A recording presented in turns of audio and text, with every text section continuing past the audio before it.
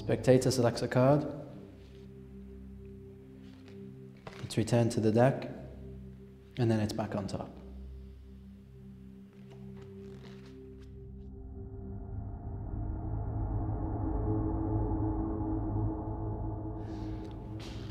So D, I'm going to dribble through the deck. Whenever you want, just say stop. Stop. There? Yep. Perfect. I'm going to place your selection on top of the deck. Just for a second while I show you what this is. This is my prediction card. Take hold of it. Don't look at it just yet. We're going to do something very important with it in just a second. Okay.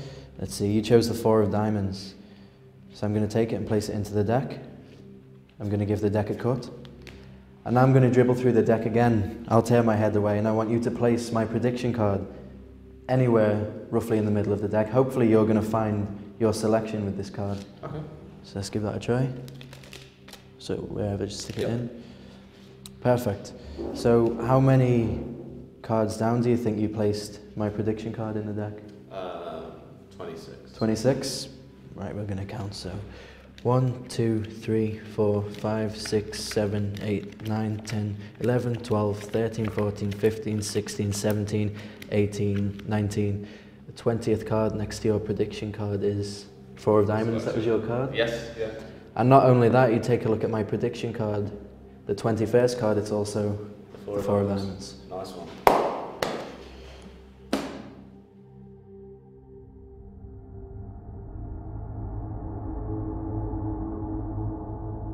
So D, take the deck, give them a shuffle. Do you play any card games at all? Yeah, I play a bit of poker. Bit of poker? Yeah. What is the best poker hand you can get? Royal flush. A royal flush. Perfect. Well, there's a few techniques you can use to deal yourself a royal flush if you were the dealer in a card game, you know, just a casual game. So let's say I wanted an ace.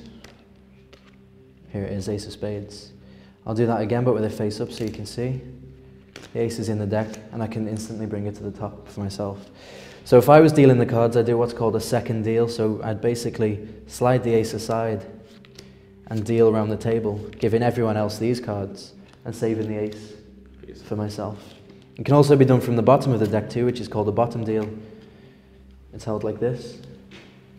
You deal around the table and you deal yourself the ace, which is quite cool, but when you get good at it, you can do this too and find yourself a royal flush. Yeah!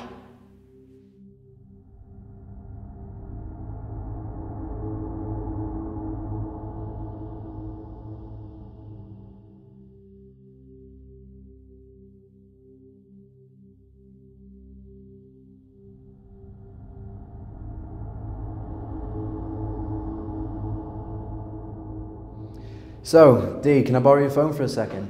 Yeah. Perfect. I have a prediction written here. I'm going to show you what it is in just a second. Load up the keypad screen for me so we can dial a number.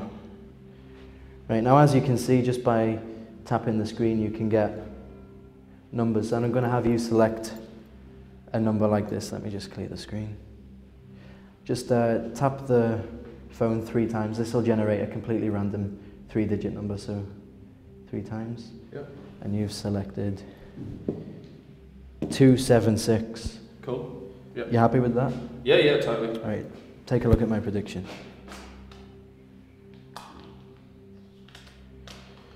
276.